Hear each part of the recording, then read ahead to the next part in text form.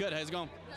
Okay, so now do you read the reviews that critics write about shows that you don't like? Well, I kind of get them indirectly, so I would say yeah.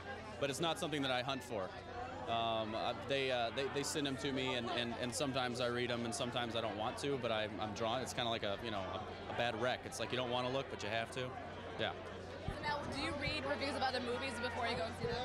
No, I don't, because I like to make my own opinion. I don't like it to be like influenced. In fact, even if like a friend is saying, "Oh, you know what? I didn't like that movie," I'm like, I don't want to know that. I don't want to know that. Let me go watch it and see what I think about it. What do you think makes a good critic? An honest person. Oh, get away from me. God. Yeah. I wish he was a critic and not my brother. No.